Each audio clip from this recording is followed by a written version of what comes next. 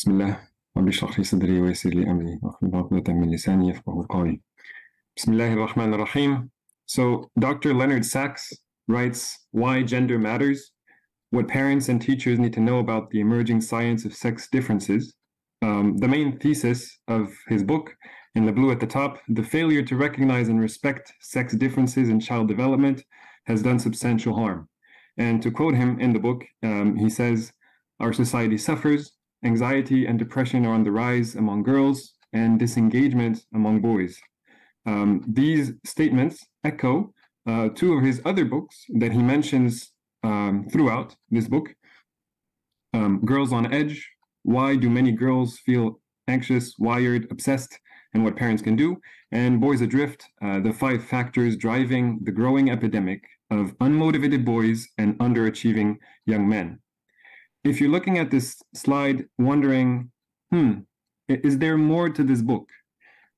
Yes, the colors here are a hint, and I truly think this book is genius, and we'll get into that, inshallah.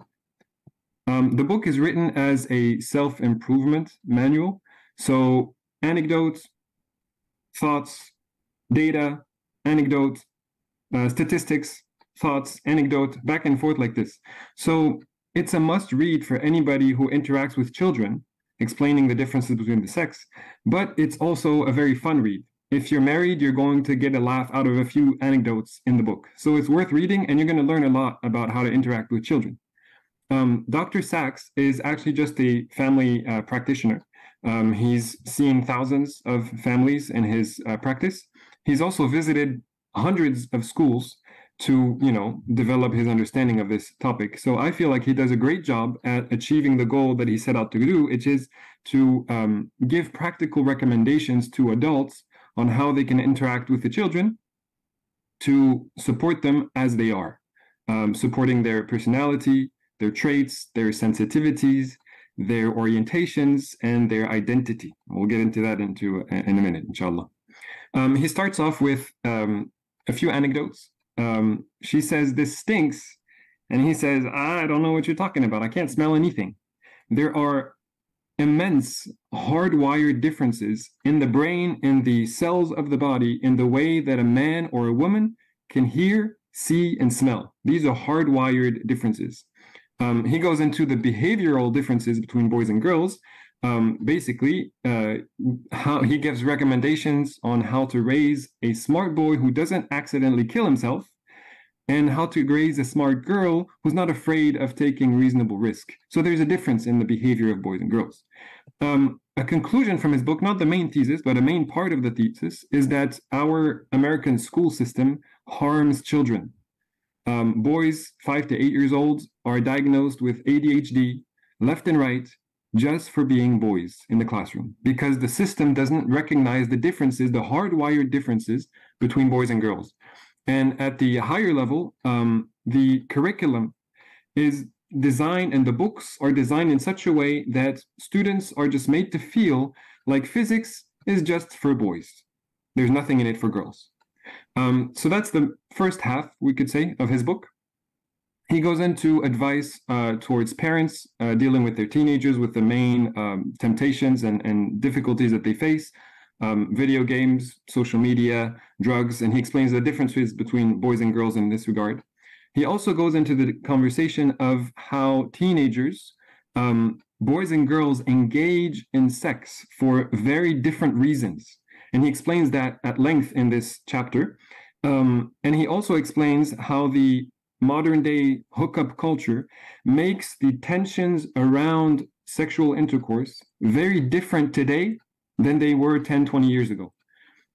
This chapter, however, I felt it wasn't fully in its place in the book, because the entire book is about recommendations to adults, and he gives plenty of recommendations. This chapter, however, explains but doesn't give much of a recommendation. It's just, this is how girls are faced with tensions, and this is how boys are faced with tensions. However, this chapter, I realized after I finished the book, is the first cornerstone piece of a second thesis, which was the hint in the first slide in the book, which is that he basically destroys the ideology that there is no LGB without a T. he destroys this ideology in a few steps. So this was the first step, to explain how boys and girls are different in the way that they experience the tensions regarding sex. The second step in that second thesis is he explains that there are boys and girls who are not typical. They're hardwired the same. Boys are still hardwired as boys, but their behavior is more girl-like, effeminate boys. And then the flip side for tomboys among girls.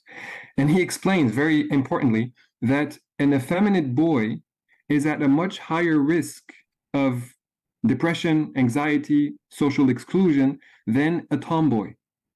And then he goes to the next step and explains that a gay teenager is at a much higher risk of depression, anxiety, even suicide than a lesbian girl.